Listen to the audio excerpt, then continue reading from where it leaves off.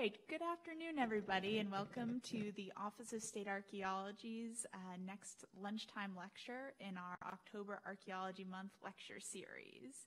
Today we'll be hearing from Tane Casserley, who's presenting on behalf of himself and Chris Southerly on the topic of exploring underwater cultural heritage in North Carolina.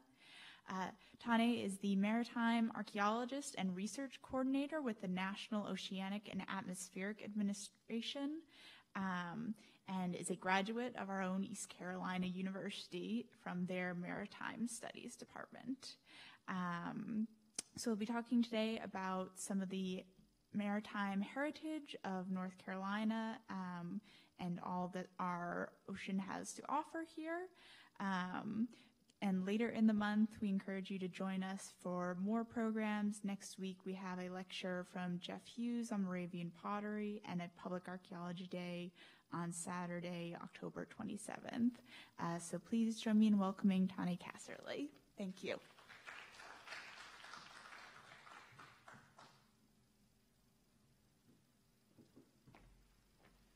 Well, hi, everyone. Thank you so much for spending your lunchtime with me today. I'm very excited to be speaking to you about North Carolina's maritime heritage, and I have to apologize that I don't have my co-presenter, Chris Southerly, from the Underwater Archaeology branch, but I'm sure we're going to plan to do this talk again. So just to give you a little background for state's maritime heritage and who kind of oversees what. So the state of North Carolina extends its state bottomlands about 3 miles offshore, and then past that actually goes into federal waters, and we manage a site that's 16 miles offshore, and that would be the Monitor National Marine Sanctuary, which protects the Civil War ironclad USS Monitor.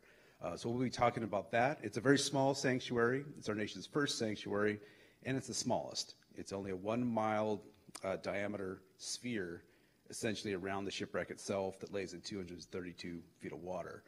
So we've been there for about 46 years now, and we are now looking at expanding that site to include the other offshore resources, namely World War II's Battle of the Atlantic shipwrecks. That includes ships from the Allied navies, the U.S. Navy, merchant mariners from around the world, and German U-boats, of course.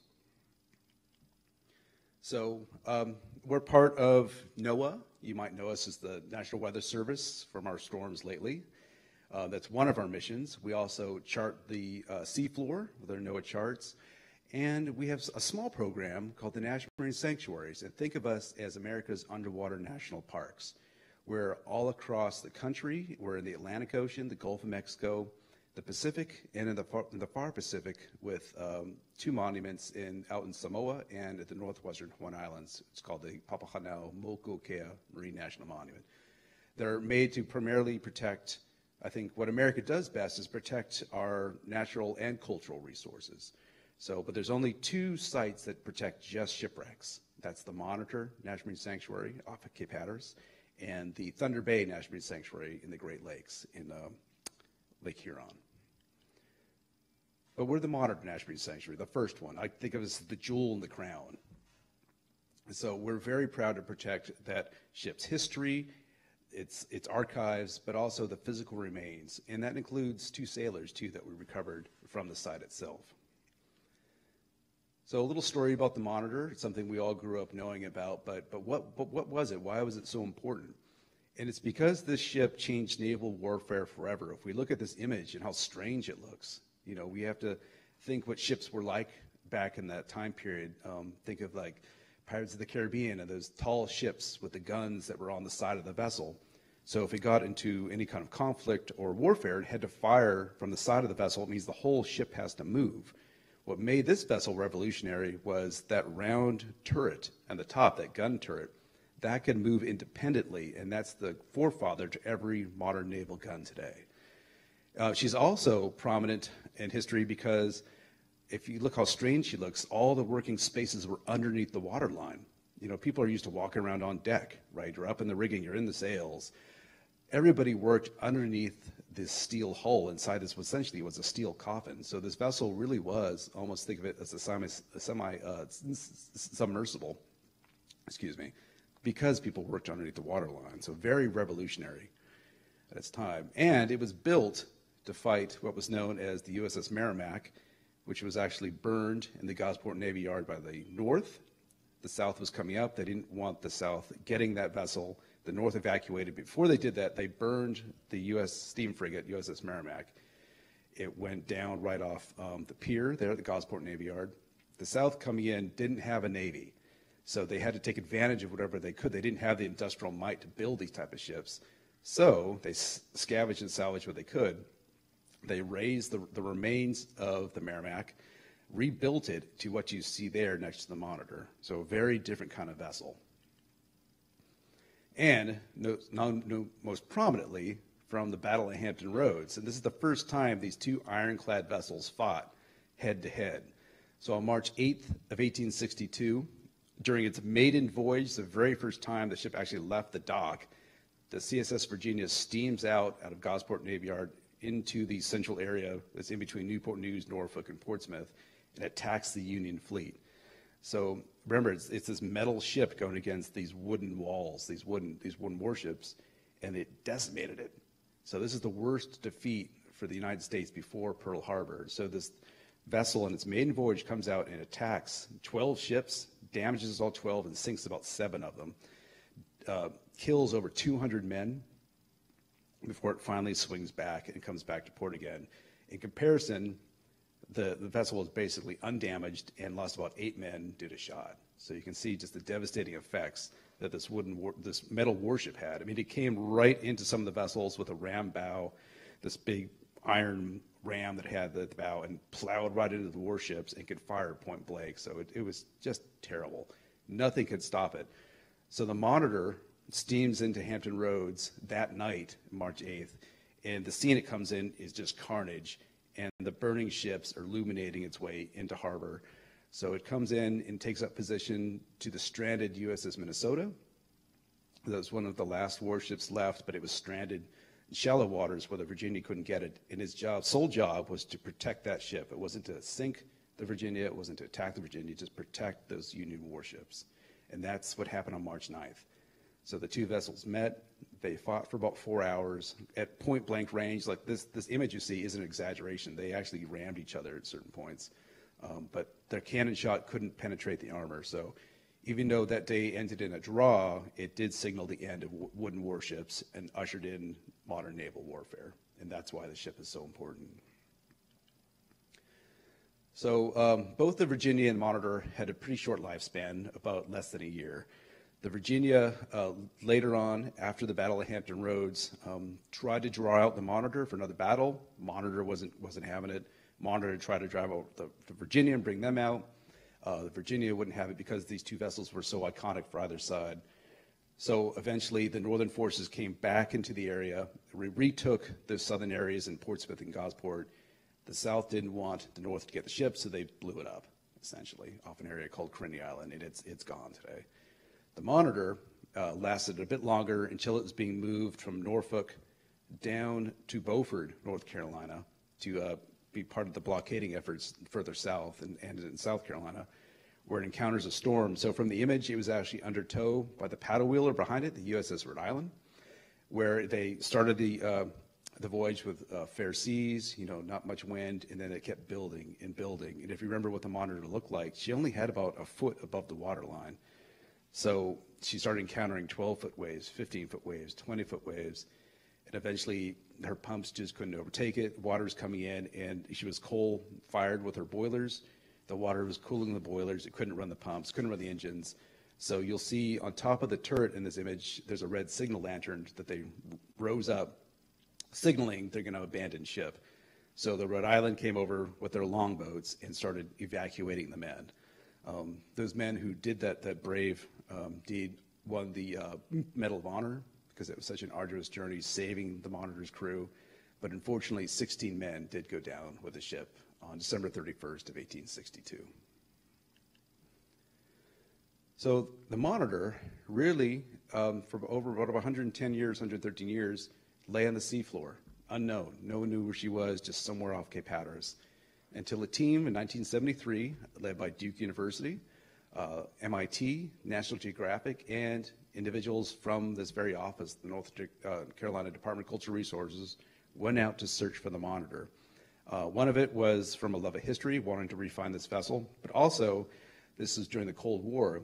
So a lot of these equipment they're using, this cutting edge equipment to find objects on the seafloor, were also used to find Russian subs and things like that. So by proving the technology that they could find the monitor, which is a very unique shape, which means you can find other unique shapes on the seafloor.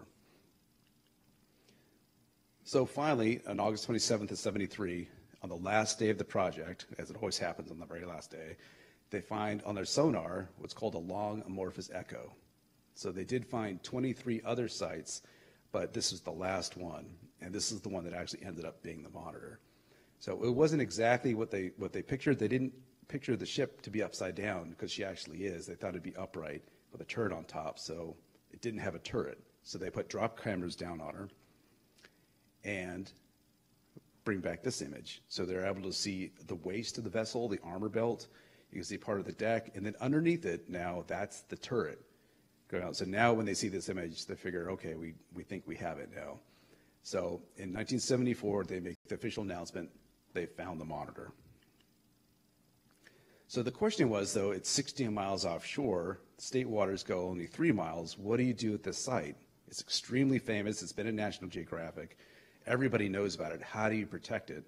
So luckily enough, in 1972, there's something called the National Marine Sanctuaries Act was passed. NOAA was a brand new federal organization. This is a brand new act. It came to being because of the Clean Water Act and some of these other things came about, trying to clean the ocean. It wasn't initially created to protect shipwrecks, but it did have a clause in there to protect items of historical, archaeological, cultural value. So it was actually the governor of North Carolina, James Holzhauer, who actually asked the federal government, can you protect this wreck? Can it be a sanctuary? And January 30th, 1975, the 113th anniversary of the ship's launch, it becomes our nation's first national marine sanctuary. So being that North Carolina in this office, the Department of Cultural Resources, had such a prominent role, they actually led the first investigations in the site with NOAA and the federal government. So it was Dr. Gordon Watts and Richard Lawrence from this office, archaeologists from back in the day, actually dove in this submersible, the Johnson Sea Link, and they did lockout dives. It's almost, think of it like going to Mars in a way, where they were in the submersible on the bottom, a hatch would open, they would put on a hard hat, and you can see a tether there that's feeding them air and comms, and they would go out and do a land excavation underwater. So this is total cutting edge archaeology happening back in the 70s. And we started looking at it, mapping the site, and recovering those iconic artifacts. So one of the first ones, that red signal lantern, the last thing anybody saw on the night it went down, that was the first artifact anybody saw, actually laying just off the bow in the sand. So that was recovered during those expeditions and was actually conserved by the Smithsonian, I believe. And then a little bit later, they recovered the anchor that was there as well. That was actually done in East Carolina back in 1983. And now we're starting to bring up these iconic pieces of the wreck. What do we do with it? Where do they go? So we actually put in the Federal Register a call out. So what museum or institution can actually handle this material? And the only one to reply was the Mariners Museum and Park in Newport News, Virginia, back in the day. So back in 1887, that became our hub. So because the battle happened there, the monitor had so much of our life there, they became sort of archival and archaeological venue. So we started a long relationship with them, but also recognizing the importance of the monitor to North Carolina. So in recognition of that, and they were doing studies realizing that monitor being an iron ship in salt water is starting to corrode. She's starting to fall apart. The corrosion was, they believed, was accelerating to the point that monitor wouldn't exist in about 50 years. So we know now that that's not true, but it did spur an effort to do these major artifact recoveries. So again, working with the state of North Carolina, with the United States Navy, and some marine salvage contractors, we actually brought up large sections of the hull, the engine drivetrain, the propeller, and that iconic gun turret. So, and that's the very world's first rotating gun turret, the thing that changed naval history forever. So after we had done the excavations and removed the material above the turret, we actually were on a 300-foot barge and dropped this giant spider structure around the turret itself. And with the recognition that the turret was actually upside down, so it wasn't made to be a load-bearing structure, so we very gently picked it up and then moved it to a platform and locked it down together, so those contents would be held together and mated, so when they came up, it would be one signal unit. So this happened over a 45-day mission, and this is the heaviest archaeological lift ever conducted, when it broke the surface at 230 tons on August 5th, 2002. So, as we all know, working in the historical cultural fields, that it's very exciting to go out and do the digs, the excavations, or the dives, but that's not where the real work begins. The real work begins back in the lab. So for us, we had to do not just the conservation, but the excavation of this thing. So the turret is 11 feet tall and 22 feet across and filled with God knows what, but it's all incredibly important. So again, working with our partners at the Mariners Museum in the state of North Carolina, we excavated the whole thing on land. And it was amazing the things that we found inside it. You know, we found personal items. We found items related to the battle. We found items from warfare. We found things you didn't expect, like silverware or other kind of things, or pocket knives. But again, working with the Mariners Museum, we were able to build the monitor center. We have a full-scale replica of the ship in front of it so people can walk the decks.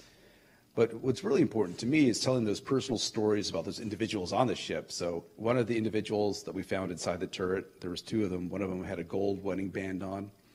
They still had their greatcoats on, their woolen greatcoats with the U.S. Navy buttons on them. They were wearing boots, clothing. You know, they had relish and mustard and pepper bottles, just like MREs today have a Tabasco in there, tastes a little better. Well, food was maybe not quite as good in the Civil War that they were issued, so anything you could get on your food to help it be a little more palatable, they had. And I mentioned that silverware too.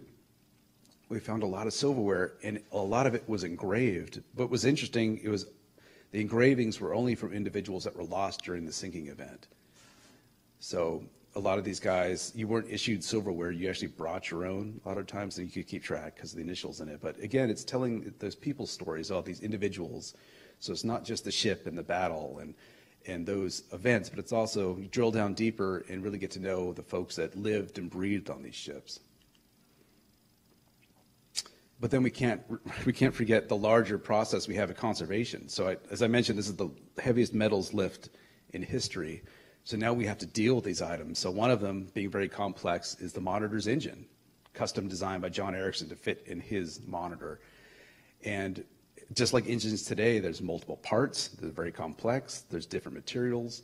Those all have to be conserved differently, disassembled, fully conserved, and then rebuilt again. So this is a very long process. But to just show you the progress we've made so far, so this is starting in 2010, and I'll just take you through where we are today.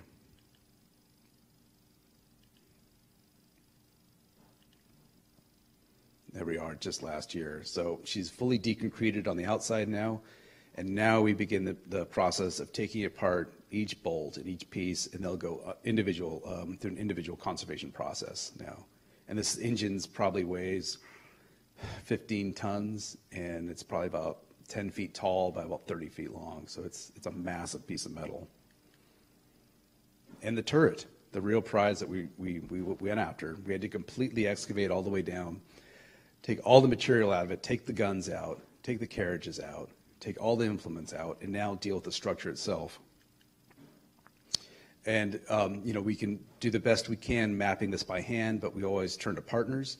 So we actually work with NASA and some other groups to laser scan the turret, because that's going to give us the most accurate representation of that. So we're very lucky to be able to do that.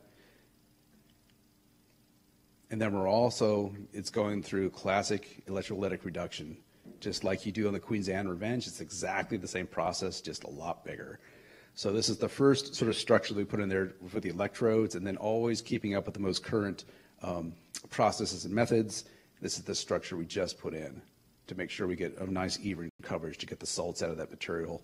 To give you an idea of the time scale we're working on, the engine came up in 2001, but it'll probably take an additional 20 years to finish that.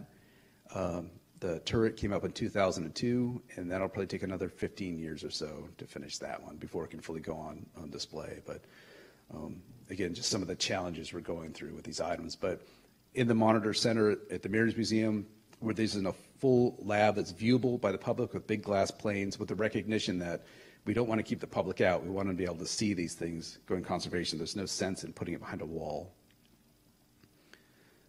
And we can't forget those two individuals that we excavated as well. We don't know who they are exactly, but we're still honor their memory. We tried to identify them using mitochondrial DNA, but we weren't able to find a descendant. But with the full knowledge that they are due their military honors, we worked with the Department of the Navy and Veteran Affairs, and we were able to intern them at Arlington National Cemetery in 2013, 151 years after the battle. And the Monitor is still a vibrant shipwreck site today. We did recover a portion of the stern area, the engine, and the sort of the working drivetrain. But the rest of the vessels there, so all the living spaces, the working spaces where the men worked and breathed, are still down there. There's still more stories to be told, and it's just a beautiful dive site. So we do everything we can to try to get people out there to experience the site. And if they can't get to the site, we'll bring the site to them. So you can see, originally for years, we just looked at Monitor as a little dot off Cape Hatteras, North Carolina. You know, and then we had focused so much on the excavations and the history there that we almost had blinders on to the other history happening off North Carolina. So now that we're able to take a little breath from Monitor and really start looking at the other wonderful shipwrecks and history we have off there, with the recognition of World War II, the impact that it had off North Carolina. This is a story that some of us know, but a lot of people in America don't. And that's a testament to the U.S. War Department's efforts to sort of keep the story under wraps, because they didn't want to terrorize the public, to let them know how close the enemy was coming to our home front. So this is the story we're starting to tell now. And people wonder, like, how did this even begin? Why are these wrecks here? Why are the Germans attacking us off North Carolina? Is because a lot of World War II was a naval war. It's the longest protracted battle of the entire war actually happened here off our East Coast. People don't realize that. And it begins on the same day that war begins in World War II. So September 3rd, 1939, war is declared in Europe. That's the very first day of the Battle of the Atlantic, at the very first sinking. So the first casualty you have is the SS Athenia, sunk by the U-130, or the U-30, excuse me, in the North Sea. And it goes from there. And people don't realize how critical these convoys were coming from North America and refueling the war effort for the Allies in Europe. You know, we refueled them, United States and Canada. We're the ones that sent them food and petroleum and oil and gas. And those war materials, they all came from us. So we had to get essentially our convoys going across to do that. So that starts just days after war is declared on the 16th of 1939. And then we have a little bit later where now those European allied forces are being pushed entirely out of the continent of Europe, which leaves Great Britain standing all by itself. If you guys seen the movie Dunkirk, The Darkest Hour, they sort of talk about those events. But we have to realize our allied forces, our partners, are completely pushed out of the continent now. So that Great Britain is now completely stands by itself, solely dependent on us to keep them alive. And that's why the convoys are so important. And that's why the Germans literally sent their war to our front. But we weren't brought into the war, of course, until December 7th of 41, 7:55 a.m. I ask that the Congress declare that since the unprovoked and dastardly attack by Japan on Sunday, December 7th, 1941, a state of war has existed between the United States and the Japanese Empire. Now, we all know that happened on December 7th, 1941, but the Germans didn't actually declare a war on the United States until December 11th of 1941. We didn't declare war on them. And we would think that the Japanese and Germans, being allies, would have coordinated this attack. They did not. So that's why it actually took the Germans by surprise, because they had an initial plan to send 30 Type 9 U-boats to attack our coast once war was declared. They were unprepared for that, so they were only able to send 7 Type 7 U-boats here, which are smaller and had less capacity. So those are the first weapons of war that actually come under our coasts. That happens just weeks after the war is declared. January 11th, 1942, the first U-boats are now showing up off the eastern seaboard. They come across to New York, down to New Jersey, and of North Carolina. It's called Operation Drumbeat, and that was the first of many U-boat waves that came over to the United States, causing devastation. We were totally unprepared for this onslaught. And one of the reasons why North Carolina was hardest hit, the Battle of the Atlantic is in Africa. It was in the North Sea, off Canada, the Mid-Atlantic here, and the Gulf of Mexico. But what makes North Carolina so unique, and it was such a hot hunting ground, and the wreck so close to shore, is because of the continental shelf. It's the closest to land off North Carolina and the Outer Banks. So what these U-boats would do, they would come across from Lorient, France, in deep water where they could hide. We didn't have coastal blackouts at the time, so our cities are brightly lit. So they would wait until night and wait for the convoys to come by, and they would look for the shadow. And when that silhouette comes up, they would pop up, come into shallow water, shoot and kill our men, and then sink, and then come back out into deeper water again. So they're doing these hit-and-run campaigns, and we were complete sitting ducks. And also, the shipping lanes tighten up around North Carolina. As they're coming up and down the coast, moving commerce, they tighten up out there because they have to push out a bit. So we'll see now the shipping lanes from World War II, and then we'll overlap that with the known World War II sites.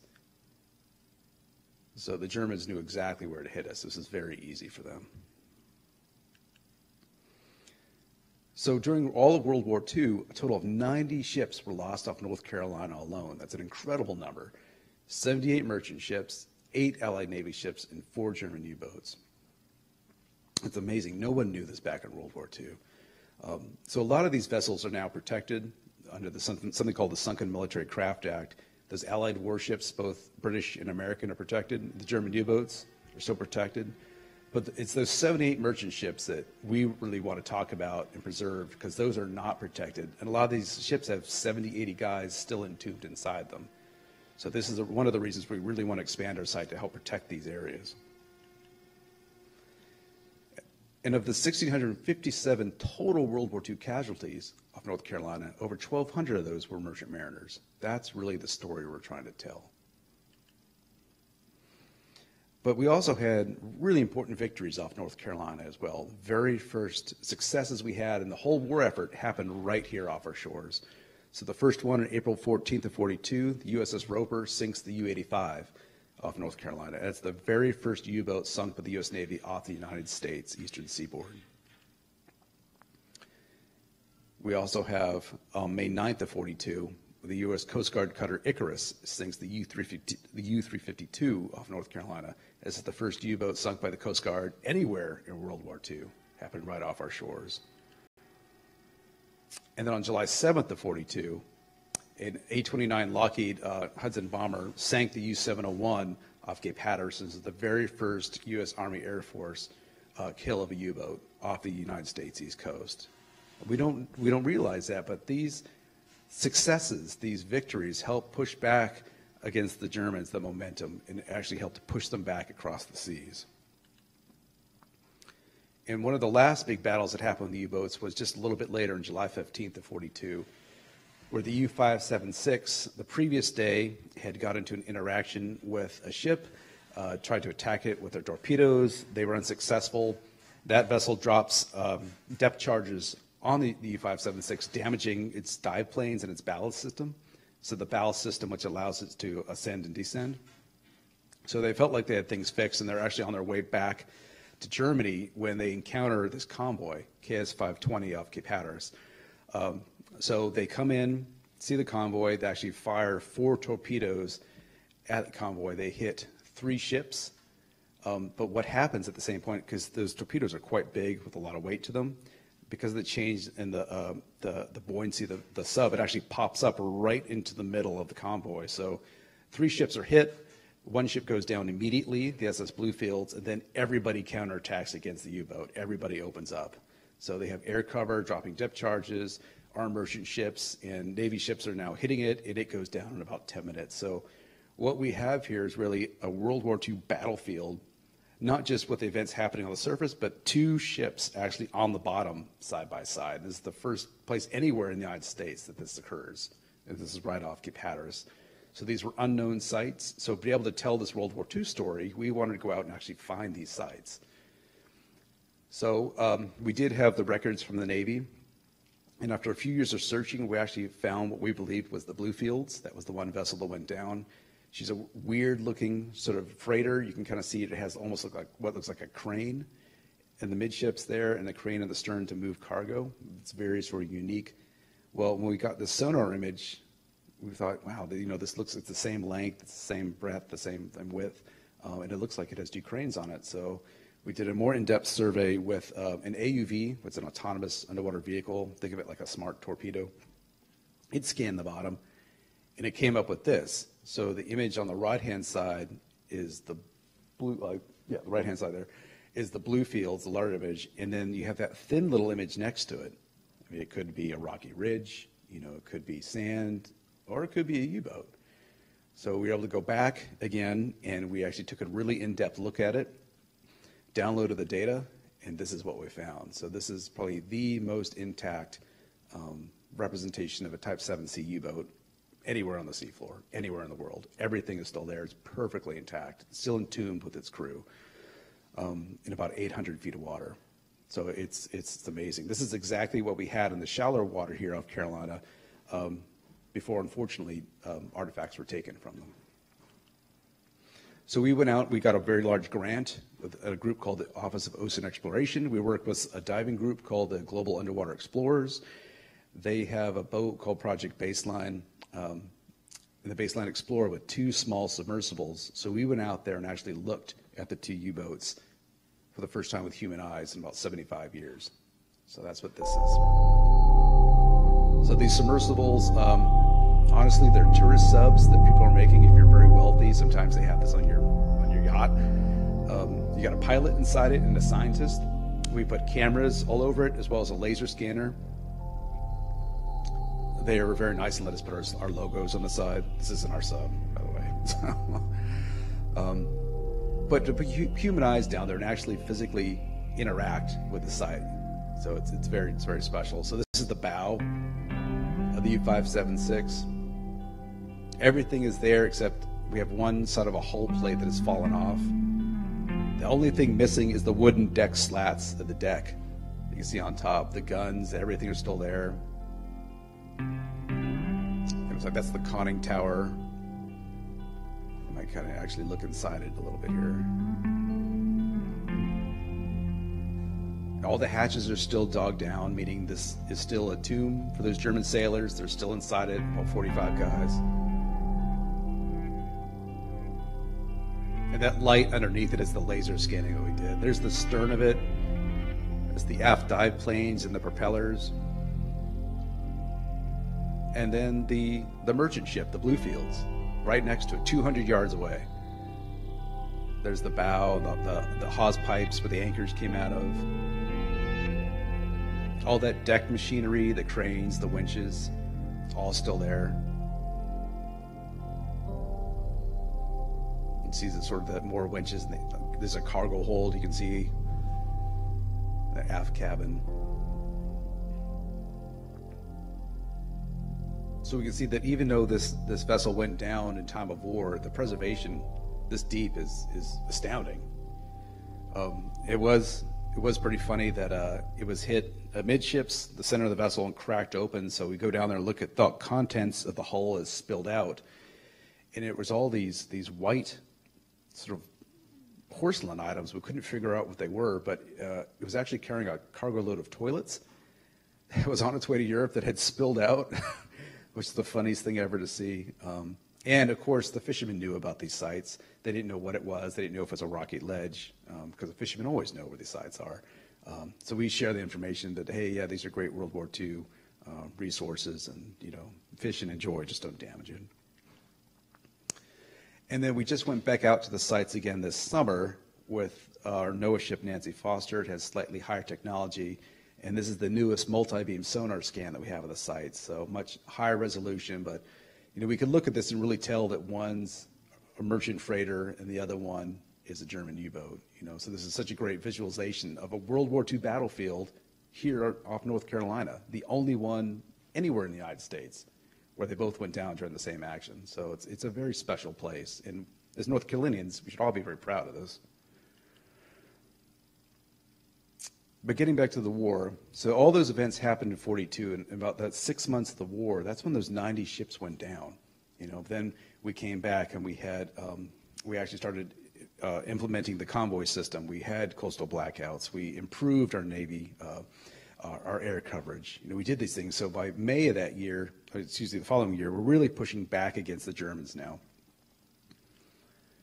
And by pushing back, we pushed it back against them all the way across the Atlantic. And I truly believe that the successes we had here, first off North Carolina, kept pushing back across the Atlantic and made D-Day happen in 1944.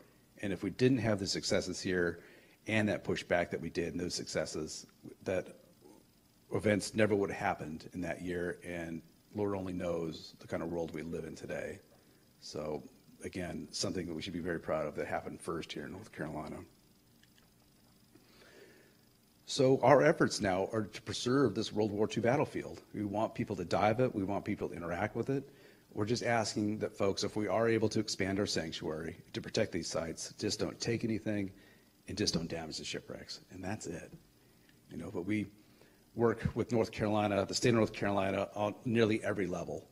We've worked very strongly with the Maritime museums here. Since 2000, we've given the museum system $2.7 million to help with the the Graveyard of the Atlantic Museum, with trail signage, exhibit design.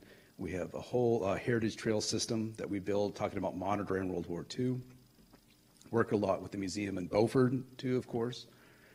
Our heritage trail system that goes all the way from North Carolina all the way up to New York, where the monitor was actually built, and everywhere in between where it interacted. We have a huge outreach and community program where we actually made videos about the Outer Banks of North Carolina. So you can go to our website and click on any of these videos and learn about things like World War II, World War I, Monitor, the Pea Island Life Saving Station, and all those events too that are so important for our coastal communities. We have the only data buoy that's out there is actually on the Monitor. So it's a great resource for fishermen or other mariners and divers to know what the conditions are like out there. And one of the things that we're really proud of is bringing the public into our world.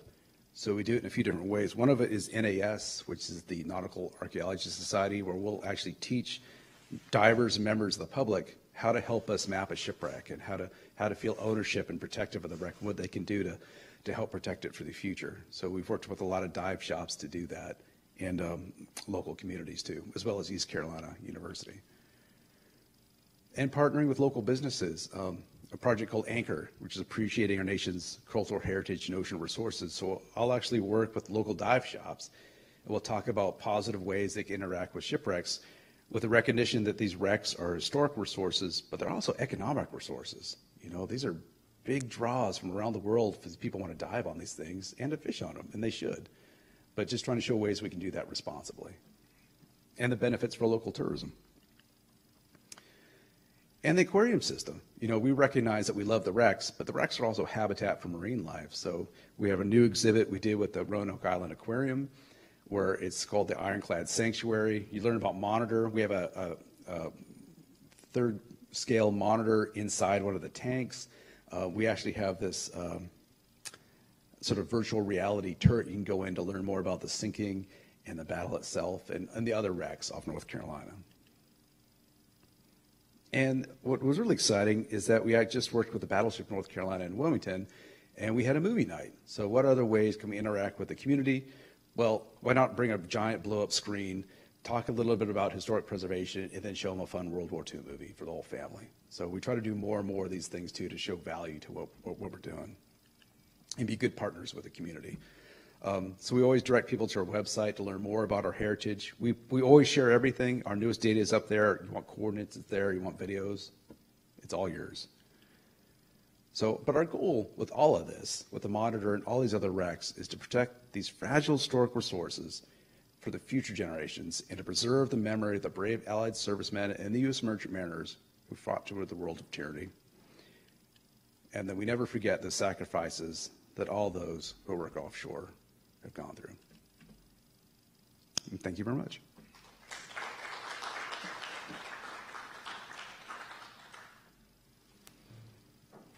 I'm happy to answer any questions, if anybody has any questions at all.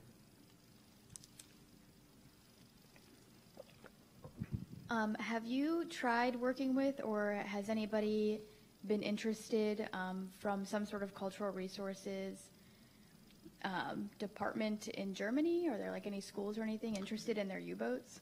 Yeah, well, they are. So we work very closely with the German embassy in D.C. We always tell them what we're doing. We always get the permission. We have agreement with them not to go inside the wrecks. But for the Germans, it's an interesting history for them, where one, they want to honor their men, of course, right? And the technology is pretty astounding. But then you have the other part of the story, which is the politics that came into it in World War II, which they do not want any part of. So it's been challenging, but we're always very open with them and communicating. But we haven't actually had folks really reaching out too much, though, and it's challenging for them. It's not a part of their history they're proud of.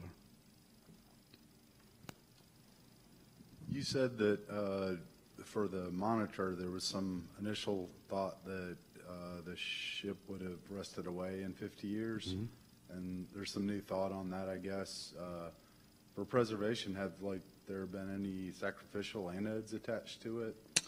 Yeah, there were initially. But what we found was that there's doing preferential corrosion was happening. So what we thought, we did attach anodes to the wreck, but what we found is that directly where those were connected, the metals and the iron plate were doing great, but just further from it, it accelerated the corrosion.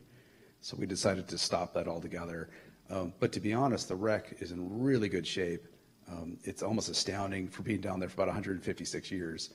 But other than what we have done to it for those recoveries, the armor belt is still completely intact, and the wreck is actually cocked up to one side, and the deck, because it's upside down, is still totally intact and straight and true as well. So it's in really good shape. I think those initial studies they did back in the 80s, I don't think they just quite had a handle on metal corrosion as well as today. But what we know today, it's in good shape.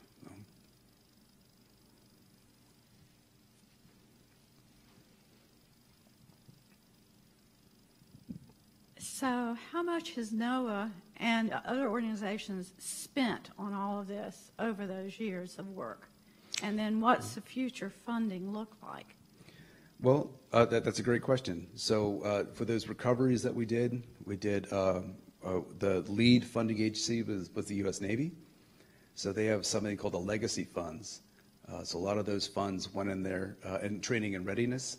So what we didn't have time to get into was that when we worked on the Monitor with the Navy, they put through every single Navy diver they have in their arsenal, went through that project. So for them, it was a great way to give their guys hands-on training with that type of equipment in the real world. These are also the same gentlemen who go around the world, and women, to do the airplane recoveries. It's the same crew.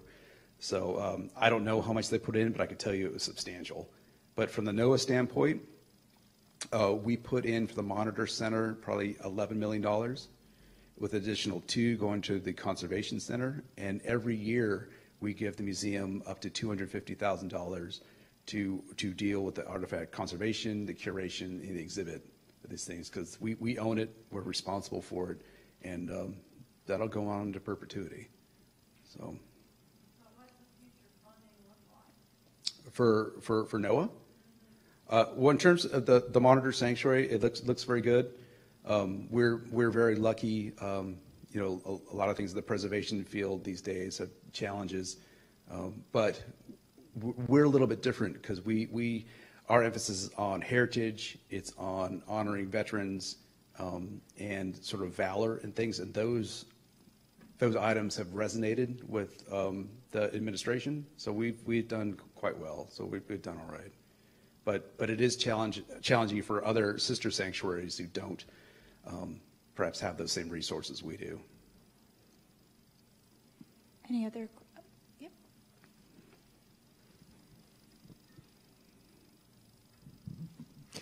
Thank you. This has been a wonderful presentation. I've really enjoyed it very much. As a diver and someone who's gone diving on wrecks both here in North Carolina and elsewhere, I find this just fascinating. I've got all sorts of questions, but the two that I have in mind related to the monitor, I've seen how wrecks have deteriorated pretty quickly in different waters. There are two different currents colliding off Hatteras, the Labrador and the Gulf Stream. So what's the water temperature at 230 feet? Well, that's we were talking earlier. So that's one of the beautiful things about Cape Hatteras is you never know, right? Because these two currents collide literally right over the monitor site. So I've been there, and the Labrador is murky and green. The Gulf Stream is clear and blue. I've been there, and it literally looks like blues on one side and greens on the other side of the boat. So if you're lucky enough, and that day is the Gulf Stream, at the monitor at 230 feet, it can be 78 degrees. You can see it for 150 feet. I've been on the bottom. Usually my apparel is going to be a pair of surf trunks and a rash guard, and I can look up and I can see the boat. There have been other times where I've dove it, and the water temperature plummeted 40 degrees from the surface, and I can't see my feet, and then my legs disappear, and then I'm in pitch black. So it all depends. It's a super dynamic environment. But most times, you're going to get that Gulf Stream, and it's at least 80 to 100 feet of viz and probably 75 to 80 degrees on the bottom, and it's beautiful. It's staggering. I say it's some of the best diving in the U.S. Clearly is off North Carolina. And then the other question I have is in removing the turret, it was found with the turret sort of wedged underneath the ship. How was that brought out? I mean, I saw the crane go down and pick it up, but that assumed that there was nothing on top of it. It seems somehow or another the turret had to be pulled out from underneath before it could be lifted. It was a magic trick. No, we did, working with the Navy, we actually removed that section of our armor belt that was on top of it. That has been moved out away from the wreck, placed in the seafloor. And then we had some decking that was on top of that as well. So that was actually brought up. And then that cleared the way for the engine, which is on top of it, which we brought up, and then the turret itself. So that's kind of how we did it. But it was amazing because the Navy is fantastic what they do, but they're used to cutting through an airplane wing, right? That's just metal. So they had to deal with iron and then wood and then other materials. So they would cut through one part and then it would stick on the different material. They'd have to switch to a different blade, and it was probably one of the most challenging things they ever did. But we couldn't have done it without them. But yeah, it was tough. Yeah. All right. That's all for questions, I guess, then. Thank you very much, Mr. Casserley, and thank you all for joining us today. And please join us next week for more events. Well, good afternoon. Thank you.